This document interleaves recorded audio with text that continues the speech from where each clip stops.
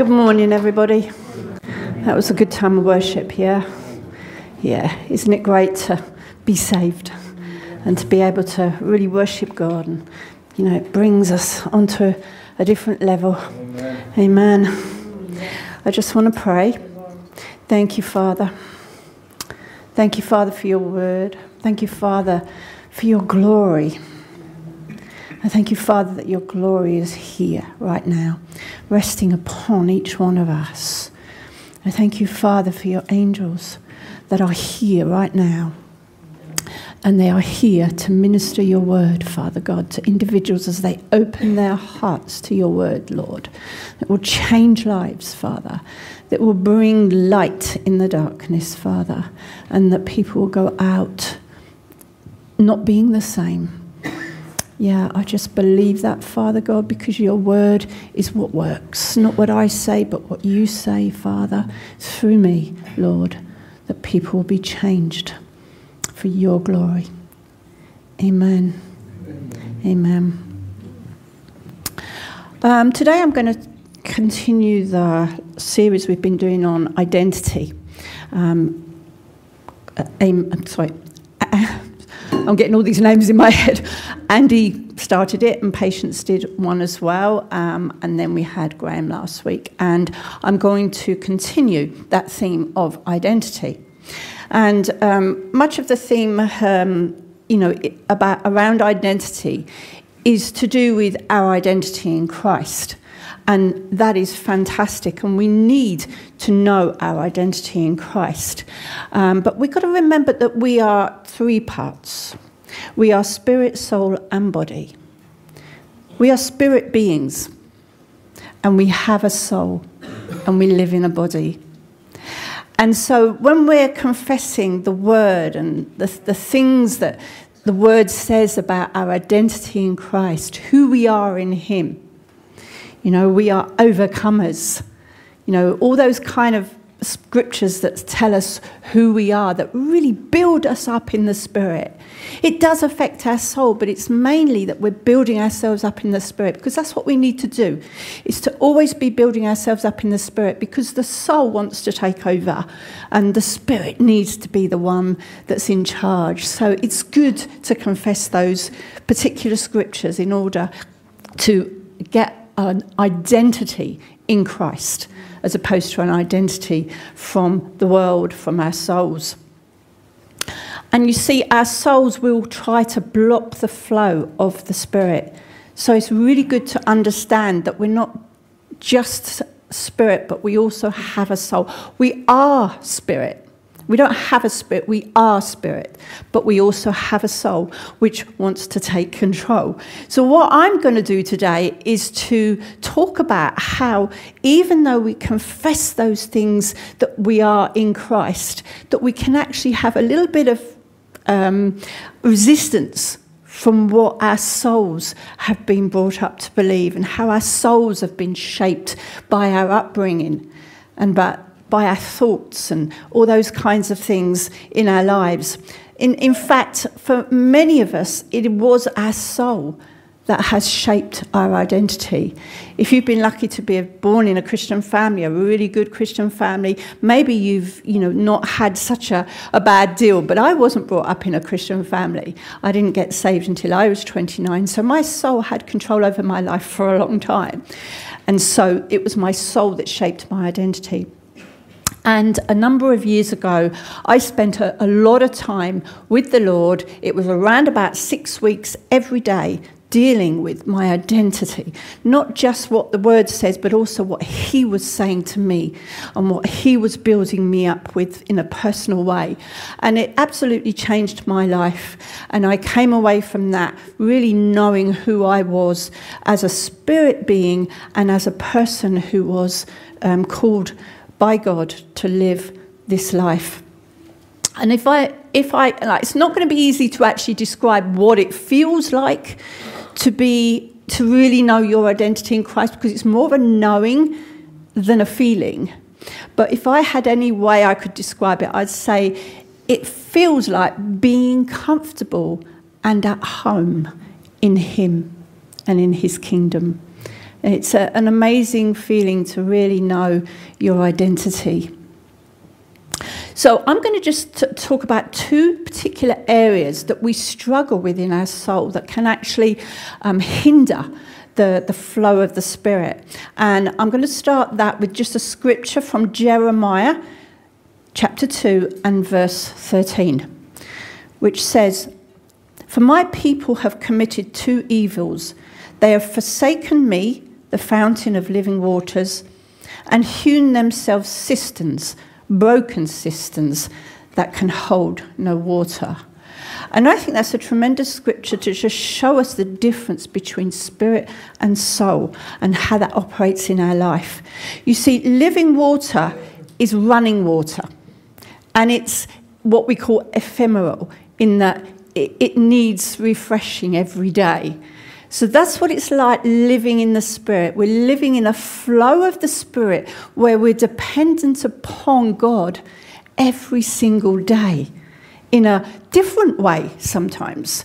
It is that relationship. It's a bit like, when he gave the manna in the wilderness and he said, don't take the manna from, that's on the ground the next day because it will have gone rotten. So you must only eat it the same day, except for the Sabbath when you can take two lots. But that's what it's like living in the Spirit. We need today's manna, not something that's going to last necessarily all our lives. It's fresh every day because he wants us to come to him every single day freshly.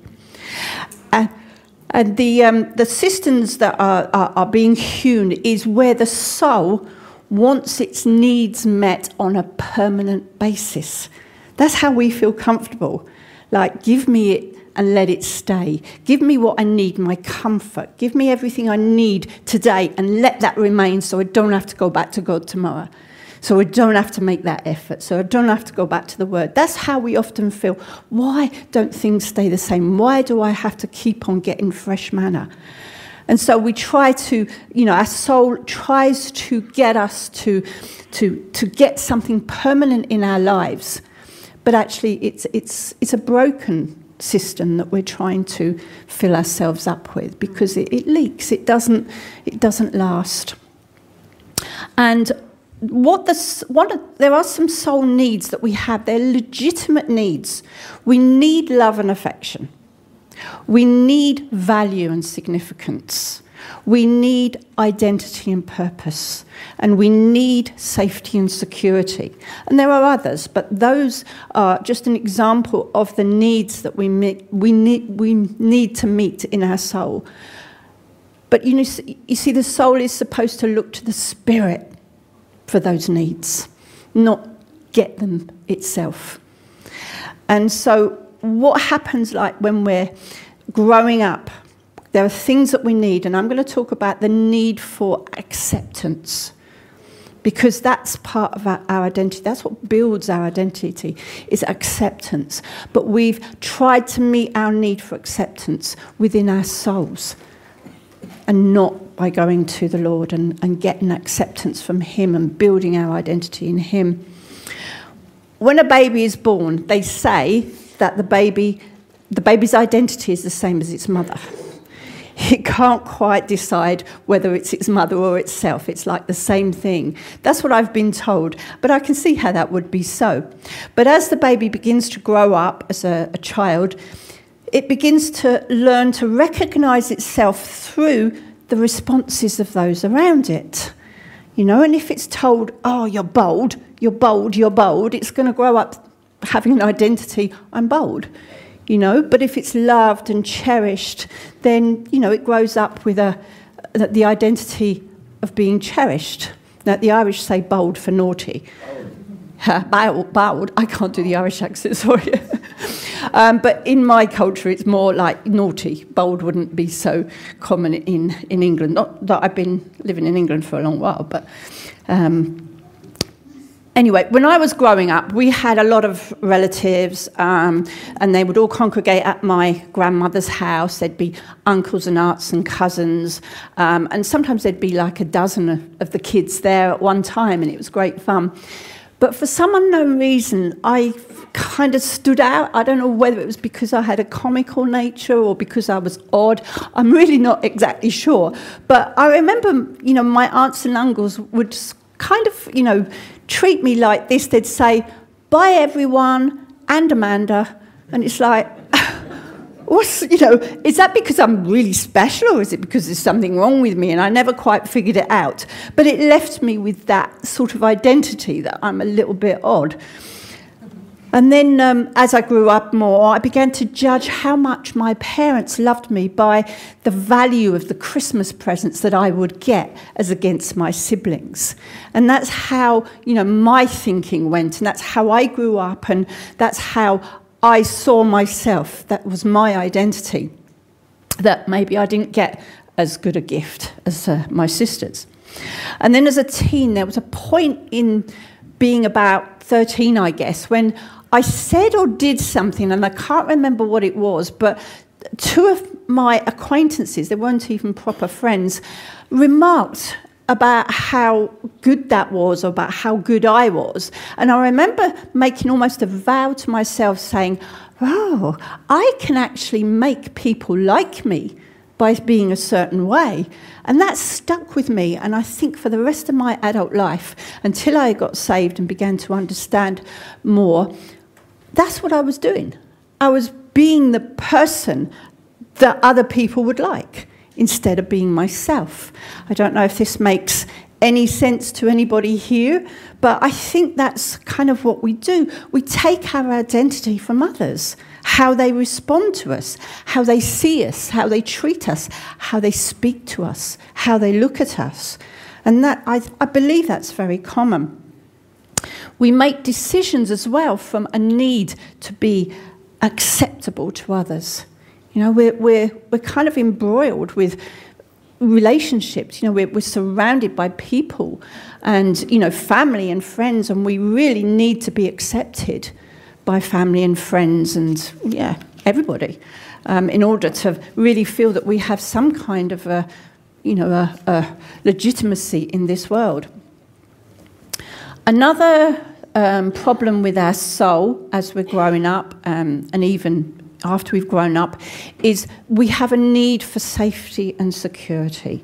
I think that's a very, very strong need, and you can see it throughout society where there is so much anxiety and there's so much, going on in terms of, identity that says, I need to be safe, I need to feel safe, I'm not feeling safe.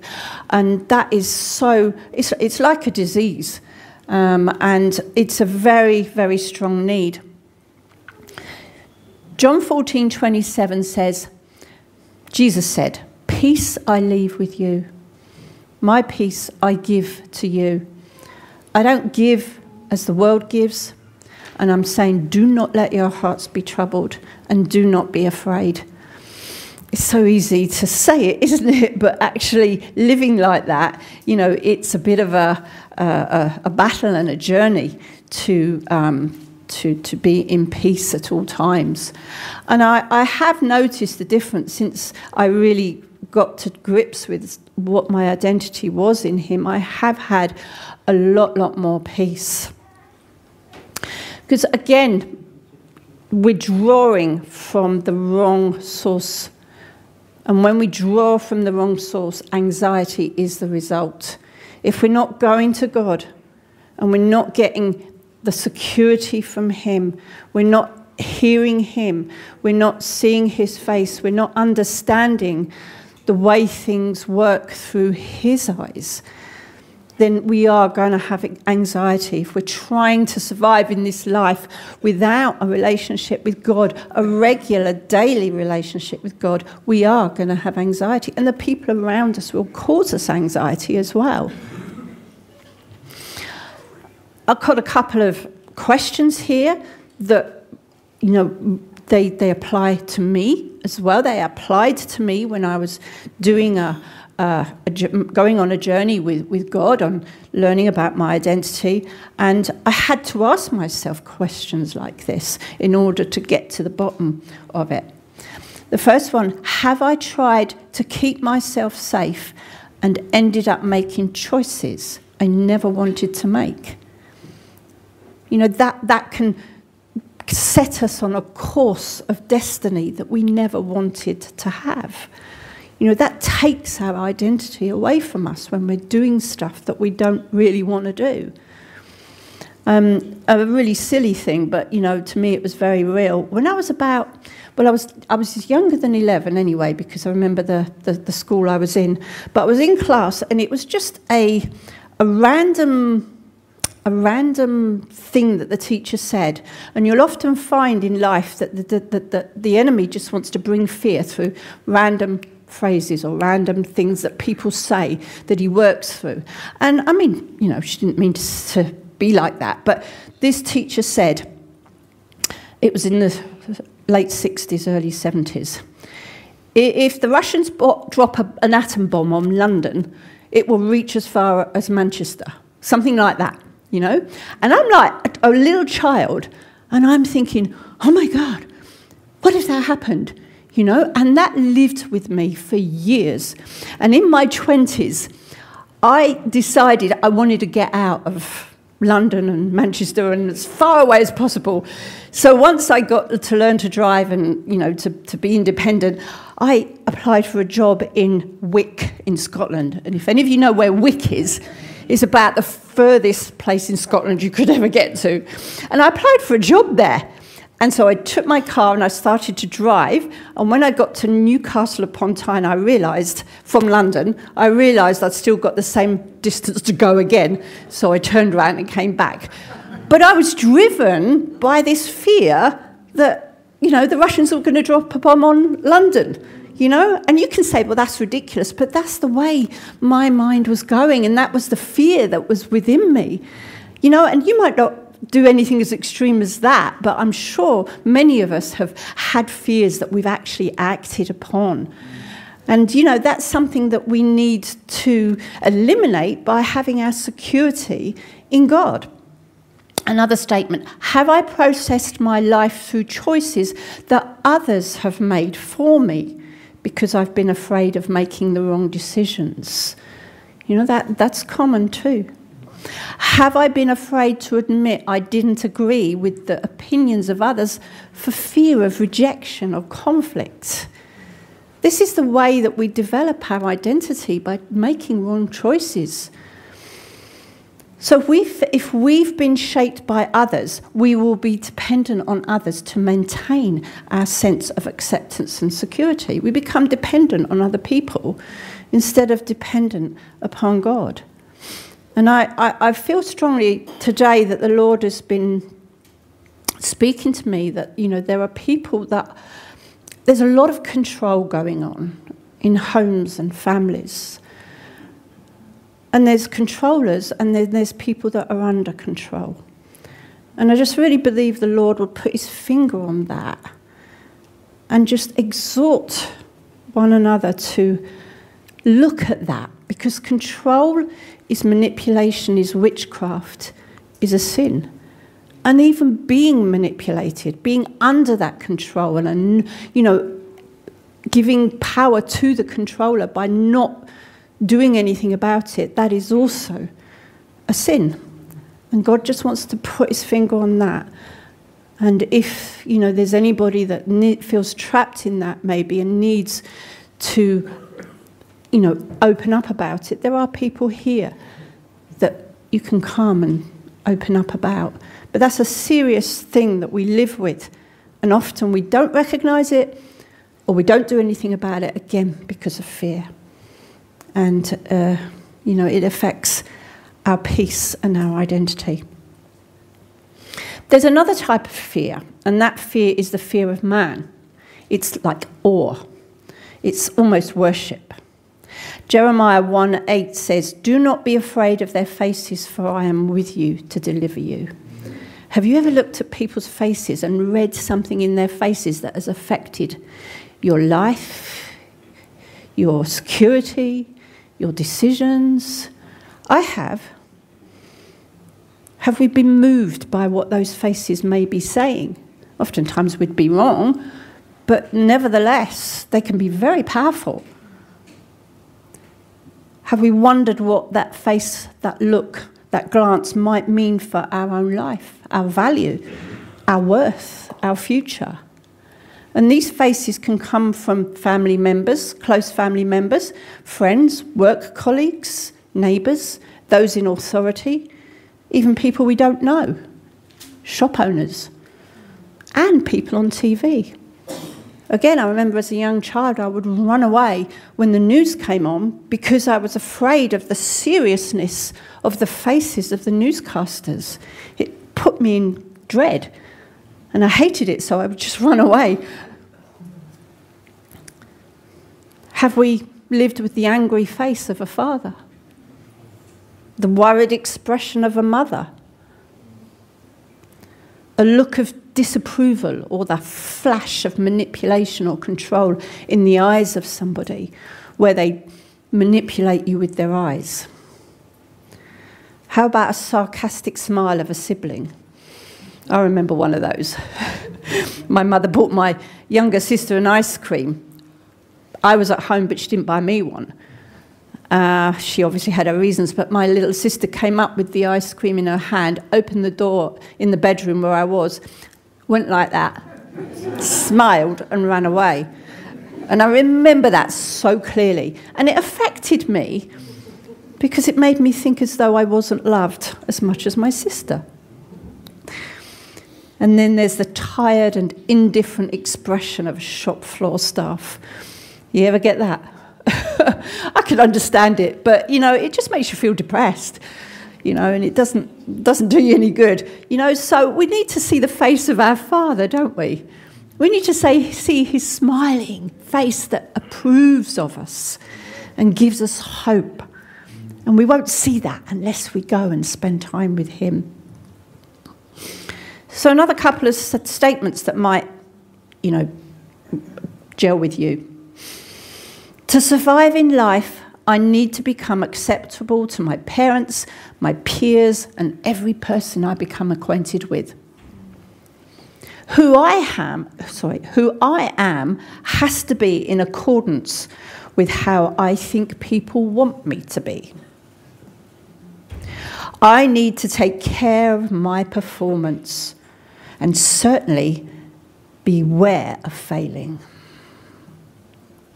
Though I desire honesty about myself, I should beware of it, or people may reject me. Are we building our identities on the expectation of others and the dictates of the needs of our souls? Or are we building it, as Graham said last week, on the love of God and who he sees us as and who he's made us as? We're all unique. There is not another person that has ever lived or ever will live that can replace you. We're all totally unique, and he is jealous for our identity. He doesn't want us to be anybody else. Just a few little things about how I found my identity, how it helped me. I've just got to grab my phone. John chapter 14 and verses 1 to 4. Just want to read that. John 14, 1 to 4. Where's the internet? Good thing about bringing a proper Bible, eh? Come on.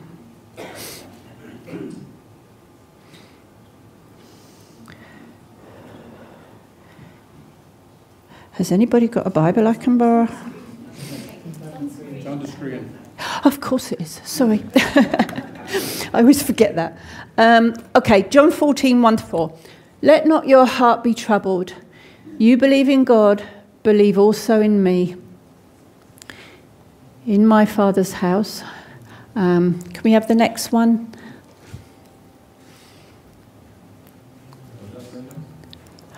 Okay, thanks. Yeah, great, thank you. In my Father's house, now my translation I had, is the only translation I could find that didn't say many mansions. I'll explain that in a minute. But in my Father's house are many mansions. If it were not so, I would have told you. I go to prepare a place for you. And if I go and prepare a place for you, I will come again and receive you to myself, that where I am, there you may be also. And where I go, you know, and the way you know. Thank you. The translation I had said there's lots of room for everybody. You see, so many of the translations say many mansions, but I don't really get that, as a translation. Often when we're looking at the Greek way of learning, we see a thing like a mountain, we see it as something you climb. But when you're looking at the Hebrew understanding of it, it's the function of it. So the mountain stands for authority. So a mansion is like a big house with lots of rooms in it. But from the Hebrew point of view, it's just a big dwelling where there's lots of potential for everybody. So, that's the way I like to see it, that, he died and he rose again so that he could bring us into himself as a dwelling place.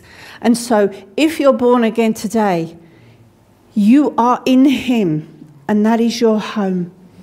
He's in us too, but we need to see being in him, that's our dwelling place. He's made a way for us to dwell within him as his home. Isn't that lovely? Isn't that just so homely feeling that now we can live in him and make that our home? Amen. And that's, something that he has bought for us. And we just have to believe that and to, go into him and just spend that time with him. Our identity is not about what we do. It's not about our career, our talents, etc. Those things come out of our identity when we spend that time with him and when we dwell in his home and when we become comfortable with him in that way. Then we begin to outwork that through what we do. But initially, it's not what we do. Our identity is who we are as a person. It's the deepest part of us. The part that we suspect it is. But we're so used to the other part of us, we're so used to the bit about us that we call us, that we kind of withdraw from that deepest part of us that we suspect is really us. Do you feel that? That there's something inside of us that, we almost don't want to show other people because they've become used to the part of us that they've seen all their lives, and they don't, perhaps won't understand that deep part of us that we don't really show anybody else, and yet we know that's the real us. Because we've learned to perform for others and be acceptable, we withdraw from the real us. But we begin to recognise it through dwelling in the house of God regularly, because he affirms us and he draws on that. Just as in the natural, so in the spiritual. When we get born again, like a newborn baby, he begins to shape us. If we let him, if we take the time with him, he begins to shape us. Like the child's shaped by the people around him, so God will shape us. And he will affirm us, and he will give us words of acceptance, words of peace. And if, you've been born again for a long, long time and you never kind of knew that, you can go back to him and say, baby me like as if I was a newborn Christian. Baby me again and tell me the things about me that you so longed to tell me. There's no substitute for intimacy. No substitute at all. That is the beginning of everything with God, is that intimacy. And finding inheritance words, that is words in the Bible that you really feel are personalised to you. Have you ever heard somebody standing up here and giving a verse and you're going, oh, that's my verse? You know, I find that often when there's verses that God has given to me personally, it's almost like, that's mine. What are you giving that verse for? That's mine. I have verses like Hosea chapter 2. I will allure her or attract her and bring her into the wilderness, speak comfort to her and give her her vineyards from there and the valley of trouble as a door of hope. And then there's other ones like Jeremiah 1 and I have drawn you. Can't remember that one. I'll move on. But I have all those beautiful scriptures that really speak to me. And that's, I'm sure you have, but if you haven't, you need to, let God speak to you, those what we call inheritance words. And we don't, when we're going to just, have a time with God, it's not all about studying the word. It's good to get familiar with the word, but we need to see him face to face as well, where he can totally personalize what he has to say to us. And it's not always something that comes out of the word. Sometimes it's different, and you won't find it in the word. We need to cultivate that kind of face-to-face fellowship with him that Moses had. Face-to-face as a man speaks to a friend. We can learn to hear his voice in our hearts as we dwell with him on a regular basis. And I think the most fantastic thing is about you go and you encounter him in the spirit and you spend that time with him and then you see that outworked in the natural. You see that outworked in your life. You actually, have moments where you think to yourself, wow, that's what God said to me. That's how it was when I was with him the other day. You see that whole thing outworked. Just a few things that I got out of the time I spent working on my identity. I began to walk in who I was rather than what others expected of me. I should change that, the tense of that. I began to walk in who I am rather than what others expected of me. And that was just so freeing. I got excited, I still get excited about not trying to control outcomes, but rather watching him work it out for me. Just dropping everything and just saying, Lord, I'll watch you. Especially when it comes to relationships, when somebody's, wanting things of you or wanting you to do stuff. And, you just say, right, okay, Lord, I'm just going to drop everything, all the expectations, all the strife of, wanting to do it my way. And I'm just going to see how you work it out. And it's amazing how he works it out when we trust in him instead of trying to control it all ourselves.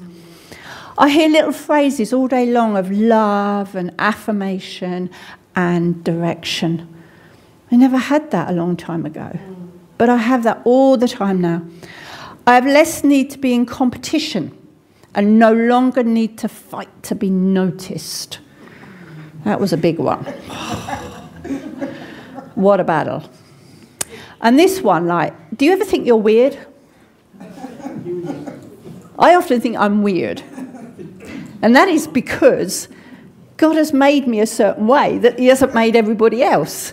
Okay, so now I'm more comfortable with the things about me that others might have thought are weird. Because I now know these things are who I am. And instead of with sort of trying to, stop being weird, I'm actually cultivating it. So if you think I'm weird, you're going to think even more. Because I'm cultivating it now. Because that's how God has made me. Peculiar. Yeah, maybe that's a better word. But we've all got something weird or peculiar within us that is totally unique. And instead of running from it because it's not like everybody else, we like to conform, don't we? We don't want to be different in any way. But we need to be different because that's his identity for us. He wants us to be who we are, who he has made us to be, not who he's made the next person. Another soul need is significance. We don't know who we are. We are so much greater than we think. And God wants us to have significance in this world. He wants us to know who we are and to bear the mark of Almighty God. because we do. But he wants us to show that. He wants us to live that out, that we are children of the Almighty God. He stooped down to make us great. He wants us to live a life of greatness in him. We have unhindered, unlimited access to the heavenly realms now through the veil. That gives us significance, because when we go through the veil and meet him face to face, as I said, that's when our life begins to be outworked from the heavenlies to the earth. He has a purpose and a destiny beyond what we could think of or imagine, and he wants to reveal those things to us. But we need to get into that secret place with him. And it doesn't have to be a field or a barn, as Graham says, because the real secret place is within us. So it's wherever we can be. So I'm going to finish now. And as I said, these things can't be explained as much as it just being a knowing within you. And it's to just recognise that knowing and to see where you're trying to get acceptance in the wrong places and trying to get security in the wrong places, and begin to put your trust in acceptance and security in him. So that we can all be the person God made us to be and bring his glory upon the earth. Last year I brought a prophetic word to a youth meeting that my son was running, and I'm going to read it again now. God is jealous. We often are following a path in life that was not destined for us, shaped by culture, nurture, and trauma. He is jealous for us, the real us. He's jealous when we pursue someone else's destiny. We cover others' lives as well as their goods. But we can also be guilty of not fulfilling our own destiny through fear, rebellion, or pacifism.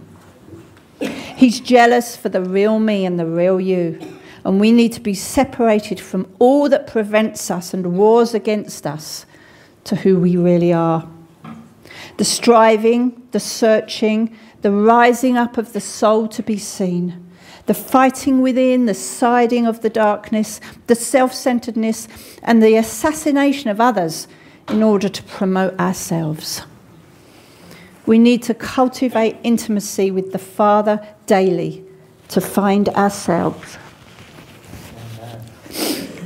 And I believe God wants to give us new wine today. And new wine is not the same and just more of what you've already had. New wine is new wine. Something different. Something fresh. Something unique. That's what I believe he wants to give today. And I want us to dig deep into our spirits to find the real us and to find him. He lives within us. The kingdom of God is within us. And there is a door within us that leads to the kingdom of heaven as well. And he's knocking at that door and he's saying, I want to come in. And as we begin to worship, I want to suggest that you don't stand to worship until you've looked inside of yourself to find an affirmation from God of who the real you is, and a determination that you're going to develop and cultivate that real you in him. Do you think we can do that? So, Father, I just commit each one to you, Lord. And I know, Father, that because you have said you would, you will bring affirmation to each heart that is open to hear you, Father. I thank you, Jesus, that you want to knock on the door of our hearts, not just when we get saved, but every single day. You want us to open the door of our hearts to you and to let you in so that we can fellowship with you face to face. I thank you for that, Father. And I just ask that you would do that now for each one that opens that door, that you would bring words of affirmation, words of acceptance, of security, of intimacy, Father, because you're a real God. You're a real God. And I just know that you're going to show your face to those here this morning, whoever will hear, whoever will see. Thank you, Father. Amen.